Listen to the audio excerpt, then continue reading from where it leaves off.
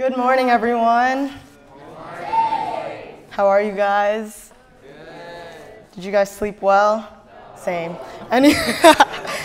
All right, so just a quick recap. Who gave talk 1? What was it about? Who gave talk 2? And what was it about? Who gave talk 3? And what was it about? Who gave talk 4? And what is it about? I'm just kidding. All right, so we learned about how to be a fool for God, what is worship, and the heart of worship. So now what we need to do, we need to take those 3 things together and put them into one, and that'll help us get closer to God, and that will help us bring others closer to God. So one thing we've realized this whole weekend about worship is that it is our desire to be in the presence of God. And that worship is it's not just something that is confined to events like this, to our household events, to state events, to surrender. It's things that we do in our daily life activity. And one of the most difficult challenges that we're experiencing within our spiritual journey is when we tend to compartmentalize our activities, our day-to-day. So you have your sports, you have your school, you have CFCY on the side, you have your ministry, you have church, you have all these things that you have to do, but where we fall short is when we forget to put God in all those things. And that is what makes us fall short, and that disconnects us from God. And when we exclude God from our secular day-to-day activities, without that integration of prayer into our everyday life, we're going to struggle to learn how to truly worship and surrender to God, because worship is prayer, and it is also the R word, which is reunion. So when I told you guys originally that worship is also, it's not just confined to these, or just for these events, it's also what we were doing yesterday during the workshops. When we played clubbing with keep the beat, slap the bass, calluses, major key. Did I miss somebody? I think I did. Who? Oh yeah, the diaphragms, the winners. Oh yeah, ding-a-ding-dings. So what that did for us yesterday when we all got together and competed against ding-a-ding-dings and slapped that bass is that was a reunion. We were taking our team and putting ourselves together to work with one another to beat ding-a-ding-dings and slap that bass and all the other teams that played. That was our reunion yesterday besides worship. And on day 1 for Okeechobee, a couple of Port Charlotte, West Palm, and Broward in Miami, we were all there on day 1, and what we did was we made music out of nothing, like without any instruments. We took it like way old school style, back to caveman days, where we just used our hands, our mouths, our fingers, our feet, whatever we could. We slapped our, what was it, huh? And then we had the detonators, the tuk, tuk, tuk, tuk, tuk. And the other group says, the Lichon group. And so when we start integrating worship and prayer in our day-to-day activities, that is when we build our intimacy with God. So how do we take all these 3 things that we learned with Pat, Chinky, and Kokoy into our daily activities? We do that by first living out in worship. And there's a Bible verse, and it goes, "Be doers of the word and not hearers only." And that's James 1:22. So what the challenge is that we came here this weekend to get to know and serve God more and to learn how to truly worship. What we need to start doing is that we need to take that and we need to start seeking God more than just in these events, more than just going to Mass, more than just going to adoration. We need to encounter Him in any ways that we can. And it all starts with just changing our perspectives and our prayer life, that the moment that we say a quick prayer just to thank God for our day, that is what builds our connection and our relationship with God. So we have learned so much this weekend about how to do it. And if we don't share the fruitfulness of what we have encountered with God this weekend with others, then others won't get to experience the same encounters that we have experienced this weekend. And as Pat said, worship just all starts with jamming. That last night when we broke the record of our jam session with the most instruments, that even though one area would select their songs to sing it out, we all joined together as one flow to sing and praise God. And that's when we all fell more in love with praising and worshiping. The moment we joined together as one, that we built each other up, is the moment we all encountered Christ through one another. That when we look to the person right next to us, we can see Christ we can see Christ through them. And so, with living in worship, there's also another key aspect that'll help us do that. And there's a quote which I live off of now that I'm in college, because I'm doing business finance as my major. And so what I remind myself all the time is that the quote is, "The key to success is not money or brains, it's the refusal to never give up." And that applies to worship as well, that no matter what the circumstance is, we don't stop striving towards holiness, that we desire to praise God no matter what we're going through, no matter how dark, no matter how bright our days are, we remain faithful to Him. So last night during our closing worship, for those of you that don't know me, this is not my voice. I obviously lost it. And so I sat in between Erica and Miggy yesterday. And so we were singing, I think we were already on All For You. And my voice started cracking, and I was just like, oh no, they can probably hear me. This is embarrassing. And the people around me can hear me too, that I'm like, ah. And I was just like, I don't want to sing anymore because I don't sound good. But that's where we also fall short, that worshiping is not about sounding good. It's not about how well you can play your instrument. It's all about how you glorify God and how you build your relationship with Him through worship. And so back in the day, there was also spiritual dryness in my area when I was chapter head. And a lot of the doubts that I had, I was so worried that we were never going to be able to come back up again, that there would not be a West Palm to come home to. And throughout the years, it was actually 2 years ago during the last surrender, is when things just started coming into place, that we started getting another couple coordinator, we started getting our music men back up, we started getting our camp back up. And that's when we all truly, the leaders, we just put our trust and our faith into God, that no matter what was happening, no matter how many doubts we were holding, we were still gonna be okay. And now, West Palm, yeah. And now we're back. So that's how, through the prayers and through the worshiping of God, that we were able to build each other up. It was the refusal of us to ever stop striving towards holiness that got us to be where we are today. And I'm not saying that we're the most perfect area out there, but one key factor that I always tell these kids is that to never stop striving, to always seek God in your days, to look for how you can encounter Christ, even if it's not here, even when you're at school, when you're at practice for whatever you do, art, band, sports, whatever it is, you always seek Jesus throughout your daily activities. And last night during the Praise Fest, there was a lot of things that went on. But one of the main things that stuck out to me was when Kokoi led us into spontaneous praising about 4 times. And so what makes spontaneous praising different from here, from when we go home? There is no difference. We can do it either way, no matter where we are. And it's just simply we don't have to go all out when we're not here. We don't have to do, Lord God, you're the King of Kings. It can be as simple as just, thank you, God, for giving me today.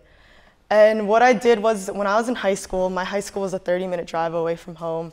So it was a long car ride. And so what I did was, I realized that that's a lot of time to I guess pray, and I couldn't do my homework anymore because my mom stopped driving me. So then that wasn't anything anymore that I could do. But I started just my morning off, 6:30, just doing the sign of the cross. And what I would sing to is the Kids for Christ Kids Village CD from 2010. So yes, I would start off my day with deep, deep, deep, deep, deep, deep.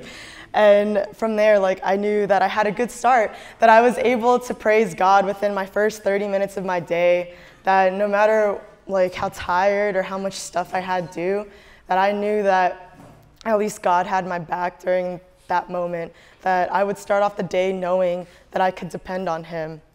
And so we just got to continue to start giving praises to God throughout our day. After every sport you play, raise your hand if you play a sport. A lot of my friends who are athletes would say, in Jesus' name I play and pray, amen. And so that's Music Min too, that the way we sing and the way we are, we all give our talents back to God. And we saw that during Air Band yesterday, and the dance crews, like, what is this, Clout 9? Tatla, who was Christ the Walkers, was that what it's called? Or Christ, what were you? Skim Milk? Yeah, Skim Milk. And you know, all of you guys, even if I didn't say your names, we took the time to truly praise God for what we had and what we learned. And even me, like, I don't know how to play any instrument. I don't sing. And to be honest with you guys, there was a pre-con where I was asked to sing. And I was just like, why? Because I'm not a singer. But the whole point of this weekend was not to teach you how to be a better singer, how to play your instrument better, but how to worship better.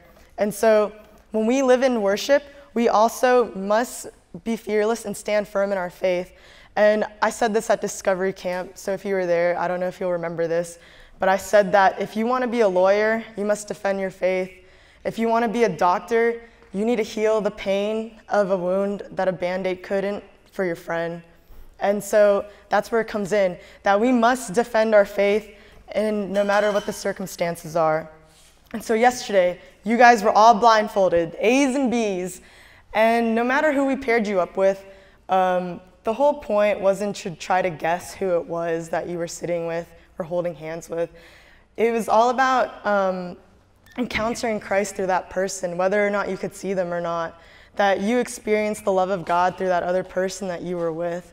And another thing that stuck out to me when I saw you guys and when I was walking people around to get paired up is that this is the moment where it's not intimacy, it's into me you see.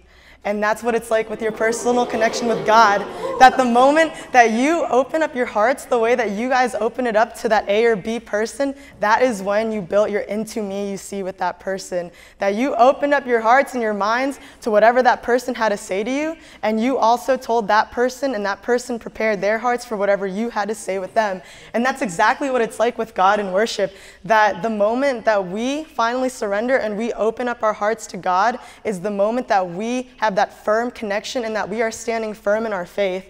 And other things that go on during standing firm in your faith, like there's a lot of temptations out there. Like Tito Arvin said it during his exhortation about foot fungus. Like foot fungus is irritation, just like how sin is irritating us. Sin tempts us to do things that we shouldn't be doing, and that's what disconnects us from God. So when we reject our faith, even just by simple things like praying for your meal at school, or simply just trying to, when we get distracted at Mass and we don't listen to what the priest or the sermon or what the Mass is about, those are the things that are disconnecting us and are weighing us down. And that's what's killing our into me you see with God. Those distractions, that foot fungus and the irritation that is just disconnecting us. But through into me you see, when you open up your hearts and your burdens and you finally just give it all back to God, that's when things start to connect, that you and God, that your relationship is no longer intellectual, it is on a personal level. And with the blindfold activity, with that being said, that even though you guys were blindfolded and you guys couldn't see each other, that intimate relationship you built with each other before you guys took off your blindfolds and saw who was sitting in front of you, that is what it's like with God. That with or without a blindfold, you should be able to fully surrender yourself and build that intimacy with God. That with or without a blindfold, you can worship in whatever environment you're in. You don't have to be concerned. And that's just like how I was scared what Erica and Miggy were gonna think about my cracking voice. But then I realized, like, they're also in deep prayer too, and we're all praying. So there's nobody here to judge you. And you know, it's all for God no matter what we do. And so with prayer, with living in worship, when we pray, there is no harmony or rhythm in a band without practice and discipline. So for all those areas that have already took turns, because if you haven't noticed, we've just been alternating areas, because that's our one flow routine. We're trying to build each other up. and get each other hyped up for the Lord. And so one thing I can attest to is knowing, even though I'm not in Music Min and I'm not a music minister, I know that for those areas that did go up there and do worship for us, they did three things. They prayed, they had discipline, and they practiced. And just like band, prayer is practice and discipline as well. So just like a song, our life will have no rhythm and harmony without that prayer, without that practice. And that matters so much because prayer is the key to establishing a rhythm during our worship. And so what else we have to do in order to carry this back at the home fronts when we return home is that we need to bring prayer into our daily life. And so I talked about earlier how we tend to compartmentalize all of our stuff. We have our separate activities, doing laundry, doing chores, doing schoolwork, doing Music Min, doing CFC stuff, but then we fail to bring God into these things. But to be honest, there shouldn't be any categories of what this stuff is because it's all integrated with prayer and God. And God just isn't present during church, in the Bibles, during surrender, during our households. We can encounter him through events and objects.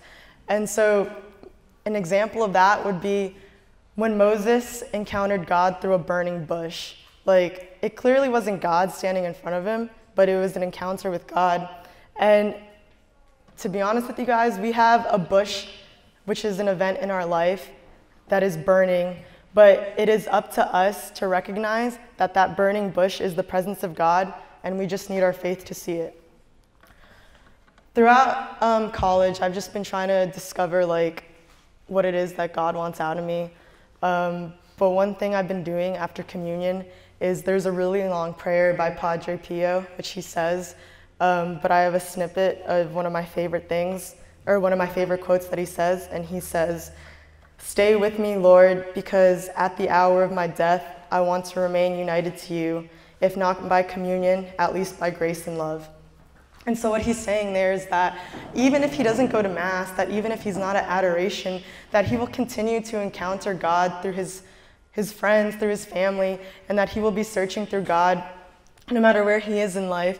And so when you guys go home, I want you guys to look at your oven and remember God, because that juicy ham is the same thing that the juicy tabernacle is also. So every time you guys see that oven, I want you guys to think about God.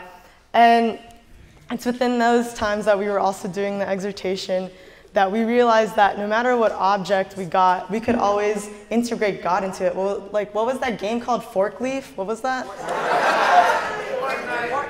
Okay, Fork Night. Yeah, and Pat was able to say something about it. So no matter if it's Fork Leaf or ham, there's always something that God can be in, and that he is in our day-to-day lives. In the tabernacle, with the juiciness, whatever it is, he will be there. And so that brings us to other ways that we can also encounter him, is that when we encounter God, we must remember that he is our companion for life, that no matter where you are and no matter what you're doing, that God will always be there for you and that you can depend on him. And that's what makes that Into Me You See so powerful, is that the relationship you have with your teacher, a doctor, or if you work your manager, it's not the same. It's not a personal relationship. It's not a business, it's just purely a business relationship. And so we can always depend on him and talk to him no matter what it is. We don't have to worry about our doctor being on call because God is on call for us 24/7. And so we go through dryness, we go through spiritual challenges sometimes, and we wonder, why am I being put through this? Sometimes we're entitled, and it's something that I even struggled with when I'd be like, God, why did I lose my wallet when I got to be in places in 5 minutes? And we go through that dryness because it means that we're not searching for God and we're not trying to encounter him anymore. And when we realize that we stopped looking for him when we go to church, when we go out to go on a bike ride, when we play our sports, that's when our connection gets cut, that it starts getting dry. And that's God calling you to come back to him, that he wants you to build a relationship with him again, and that you can always call him, because unlike a doctor or your teacher that you have to email, that God will always reply to you, God will always hear you, and maybe the reply isn't like an instant DM back, but there will be a message for you that, that God wants you to realize. And so living in worship, besides seeking God throughout our days, it also means leading others to worship. And so I got to give it up for Wincy Land yesterday. Give it up for them, because we had a good worship. It was going great. And then we experienced a little obstacle when we stuttered for the first couple of seconds of the last song. And it got a little awkward. And like, I looked at Erica and I was like, are we still singing this?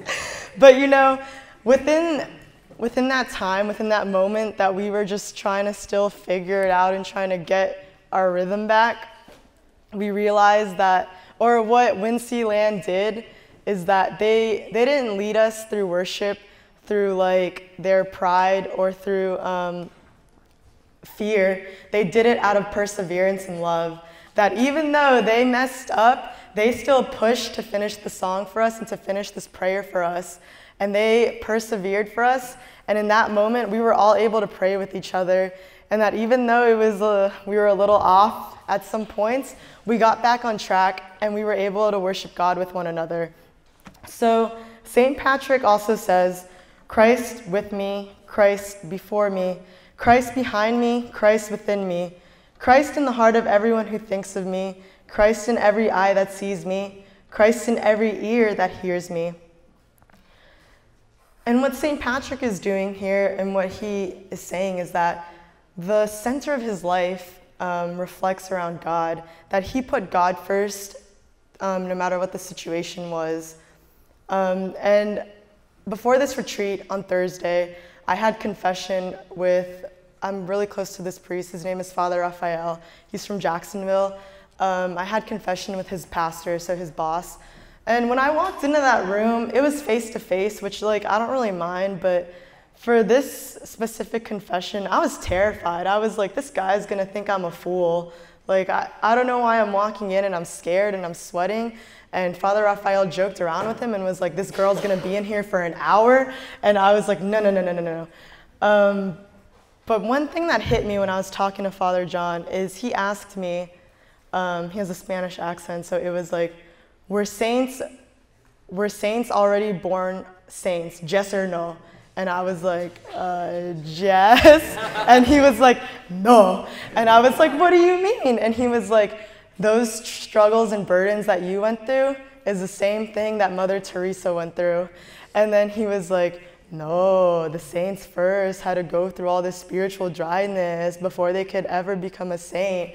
And he reminded me that even though I was like ashamed of what I was telling him and what I was going through, he was just like, you guys are all going through your struggles. You're still a student, you're still young, and you still have a lot of time to build your relationship with God.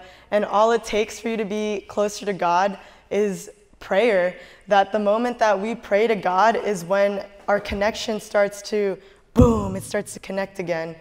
And we lead others to worship also by authentic friendships.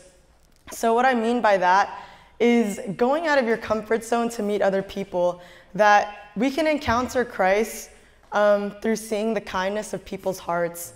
And I went to a conference and there was a story about how there was a homeless person and all the missionary did was smile at that homeless person, and the homeless person followed the missionary into church. And when the priest asked, what are you doing here? The homeless guy said, I saw that her heart was rejoicing, so I wanted to find out why it was, and that led me here to God. And that is what it takes to do, that is what it takes to build authentic friendships, that we can simply, within our day, since we have so much time, like the fact that I was singing deep during high school, that just goes to show that there's no excuse for why we can't be praying or worshiping God, that there's always time. And so with that being said, it's like I challenge you guys to not only text or call or encounter the people in your households or in your areas, but also for your classmates in school, for kids at your home parishes, for people that you encounter, Because in this day and age, we never know what anyone's going through. So we want them to experience the love of God that we get to experience with one another. And so there's so many ways to lead people towards God. For starters, there's mission trips, which I'm going on one, so please pray for me. Malaysia, July 2018. Retreats, thank you. Praise God. Retreats like this one, where we're all getting to learn and know God. And even more simply, what I just told you, how you can just even text or call your friend, or how the missionary smiled at the homeless person. It's all about just being kind to others and praying for them. And the moment that you start becoming an authentic friend is the moment that the others around you will get to encounter God. And so there's a difference between being a musician and a musician for God. And the difference between those two things is that, for starters, whenever we do a worship, we first start off with prayer. And so all the things that we do during worship, it's for the glory of God, that we have these God-given talents and we are giving it back to him.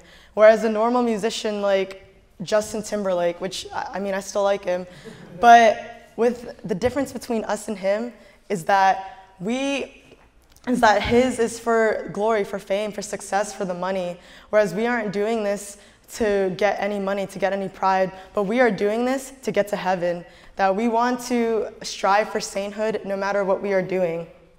And so So being a fool for God, which is what we were doing with the air bands and Clout 9, what is it, Christ Walkers, Slim Milk, Skim Milk, whatever it was. The dances we did last night, it all led us to worship God, that even though we weren't a part of those groups, we were still cheering for them. We were still singing along to whatever they had to do. We were still clapping for them. And we were just building each other up. We were leading each other towards worship. And we even saw that during the distraction activity, when we all just sat down on purpose while Miami was trying to sing, that it truly makes a big difference when you are focused, when you are disciplined, that your posture and the way you glorify God, when you change those two things, that is the moment that you are fully surrendering and that you have no more burdens on your chest, and there is nothing for you to worry about besides your relationship with God. And with that being said, we must seek God in our everyday lives. I know even for me, I was resistant and refusal 2 years ago to come to a surrender, because if I don't play anything and if I don't sing, then what am I going to be doing? And Pat, at that time, he even made us fill out what can you do? And the only thing I've ever done that was music related was I wrote a song for a competition one time. So I put that down, and when I got there, it wasn't about any of that. It wasn't about how good of a musician we could be, but how good of a follower of God we could be through worship. And so whether you're being called to be a chapter head, a household head, something in your school like a president, we're all called to do the same thing. That even though we aren't all going to be a household leader or a music minister, we are called to bring others closer to God. That is our mission, that we must be seeking ways to get people closer to God, and we must be also seeking for ways for us to get closer to God. And so no matter what it is, whether it be school, team sports, or the ministry, we can always encounter God through the ways I just told you, which is just starting off your day with a simple, thank you, God, for waking me up. That we don't have to do 45 minutes spontaneous praising. It just takes a second just to say, thank you, God. This retreat was not about trying to get you guys to be on the JT level or the Justin Bieber level, but to get you on God's level. That the moment that you get onto God's level is that is the moment that you become more inclined to reach heaven. And so it wasn't also just about worships at events, but it's about our daily worship. That we don't stop here, that we continue growing, we continue striving, we continue trying to be the holiest people that we can be in order to lead others to Christ. And I challenge you guys, when you guys get back to your home fronts, I want you guys to do more than just encounter God through prayer and through Mass. I want you guys to take the time to look at the beauty of what God has given you. And I want to just wrap up with a quick story, is that I went skateboarding the other day, which was like a health hazard for me because I already sprained my ankle in December for rock climbing. But like, as I was going down like this really deep slope, and I just remembered, I was like, dear God, I can't afford another broken ankle because I don't want to go back to Med Express. They laughed at me because they were like, weren't you harnessed? And I was like, no, I was bouldering. And so they were like, that wasn't wise. But the second I was going down and I could feel the wind and just the beauty of what God has given us, I don't know, it's weird to say, but I truly felt God in that moment, that it's like faith, or it's like the wind. You can't see it, but you can feel it. And that's how I felt when I was going down. I was just like, this is God doing work, and this is God making sure I don't get hurt. So with that, even though you can't see it, you can't see God, you can feel Him. And no matter where we are, worship, household prayer, seek to encounter God and seek to feel His presence. And with that being said, may God be praised.